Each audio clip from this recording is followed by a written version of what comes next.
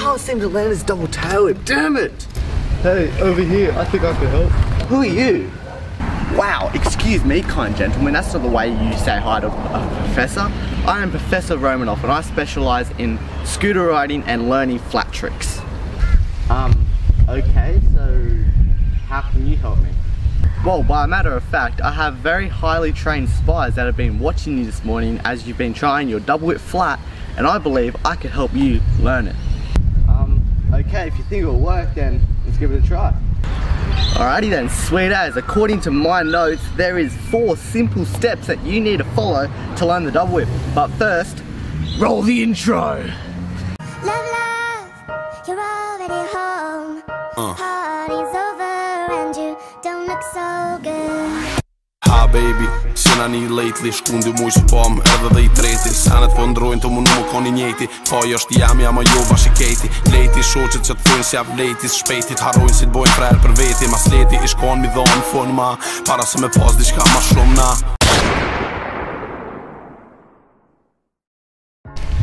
Hey yo, what is going on everyone? Welcome back to another video. My name is Nick Sand if you do not already know me, and today, by the title and by that little skit I filmed, hopefully you did enjoy that skit, but I'm going to be teaching you guys how to double whip flat on a scooter. You guys requested it, so I'm going to do it. This is like a little new series I'm doing during quarantine, just doing a bunch of tutorials on flat tricks you want to learn. So today we're doing the double whip.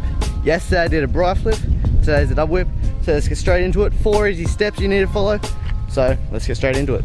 Alrighty, so there is 4 simple steps in learning how to double whip flat. So step number 1 is your approach to the takeoff or where you're going to do the double whip flat.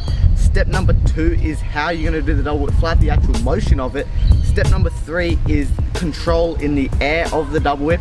And step number 4 is actually landing the double whip and riding away nice and clean.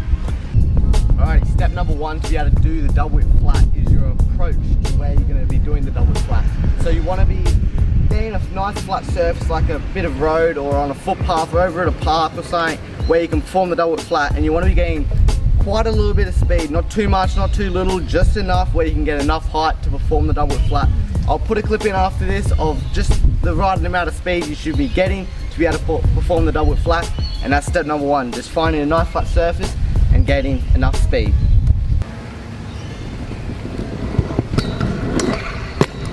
Alrighty, step number 2 is actually doing the motion of the double whip. A double whip is a bit different to just doing a single tail whip, because this is where your wrists and arm motion come into play to be able to get the double whip around really quick.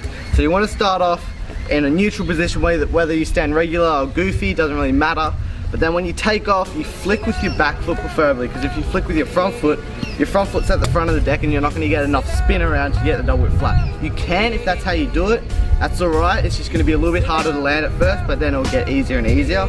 But usually you want to flick with your back foot, have like a quarter of your foot off the deck, so where your balls of your feet are, that's where the deck should end, just so you can maximize that flick as much as you can. So as soon as you flick it around, and it should be able to go to like here by itself without having to do anything, and the rest is with your wrist and arm. So if you watch me, when I do it, I flick it and my wrist and arm move to get it around. So you just want to practice that flat, just like getting that motion around.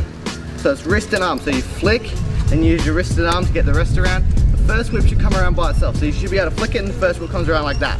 But if you try and do a double whip without using your wrist and arms, it's only going to get to there and you're not going to get the flick around quick enough. So you flick, you use your arms, get it around. So here's the difference. So if I don't use a flick, that's how quick it comes around. If I use a flick in my arms and stuff, that's how quick it comes around. So as you can see there, it's a big difference whether if I don't use my arms, it comes around super slow. If I use my arms, super quick. So just practice that motion out in your room, out on some grass, out on the footpath or whatever. Just practice your double whip motions, get them down perfect. You should be able to just flick it, get it good. I just did a triple whip then, but you get what I mean. Practice the motion as much as you can. Get it down super dialed, so then when you take it to like actually trying the trick, you get it so much easier. Alrighty guys, step number 3 is actually controlling the double whip. This is probably the most hardest part to do. When you jump and do the double whip, you don't want to be all just loose and letting the double whip try and do what it wants. I'll put a video on the screen now of how not to do the tail whip. And what I mean by being all loose and not getting the double whip around properly, what you want to do is actually have control of your scooter. So stay pretty stiff on your scooter, and as you take off you want to flick it and actually like use your wrists and arms to bring it around. Another technique I do when I was learning the double whip to get it around a bit better is I practice on a bit of road, going up, putting my front foot down, flicking the double whip, getting it around, and jump back on. That'll help you a lot because it'll get you used to actually doing the motion of the double whip, and then you can slowly like jump a little bit earlier to get back on the deck. So at first you might start here, do the double whip, and then just do that, and then you might progress up to doing the double whip and then at like 1.5 whips jumping on, and you might progress to doing only one tail whip then jumping on. So like that, and then you might progress to just literally putting your foot down for a split second then jumping on for the rest. So like that and then that. So that'll help you control the tail whip in the air, so when you take it to actually doing the tail whip and executing it, it'll be a lot easier. Alrighty guys, step number 4, we are actually going to combine step 1, 2 and 3 all together. Combine them all together to perform the double whip flat.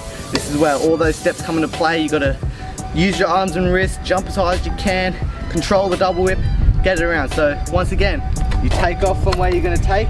You usually like have like a line on the footpath where you're going to take off from, act as if you're coping, and then so when you take off from there, do the bunny hop, and as soon as your front wheel leaves the ground, that's when the flick should start.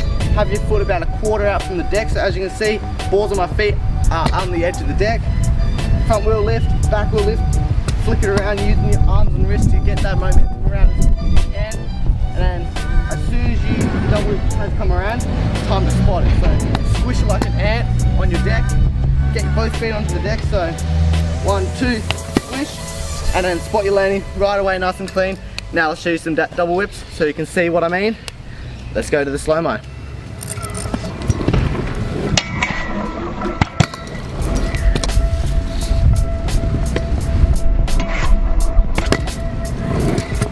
Alrighty guys, so we're back on the audio. As you can see, as I approach the spot where I'm doing the double whip, my front wheel leaves the ground, my back foot flicks the double whip. Using my arms and wrists, I catch it, land nice and clean, and right away victorious. Alrighty guys, that is going to conclude it for today's video. Hopefully you guys did enjoy it, and you did. Oh, hold up. Oh, jeez, I don't feel so good, eh?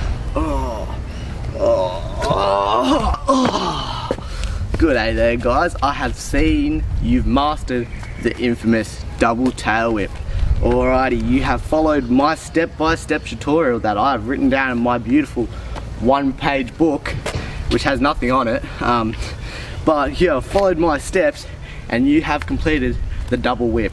Alrighty, next up, by the looks of it on my 0-word page, we have, I'm not too sure. So that is up to you guys to decide what tutorial I am teaching next. So comment down below in the comment section what you want to see next. And as always guys, from Nick Seddon, he told me to say this, he's pretty sick at the moment. Peace out.